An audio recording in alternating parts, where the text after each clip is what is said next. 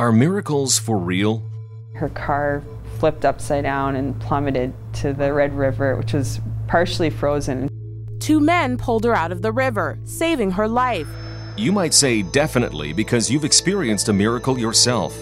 I had 5 arteries that were severed. Not torn, not pinched, but completely severed. So doctors say I should have bled to death in just a few minutes.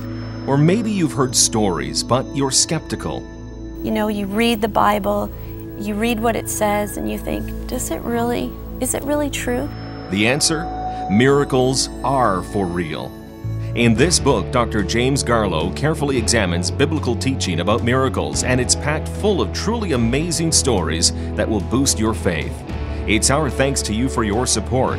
To request a copy, write to us or call 1-800-265-3100. You can also make a secure online donation at crossroads.ca.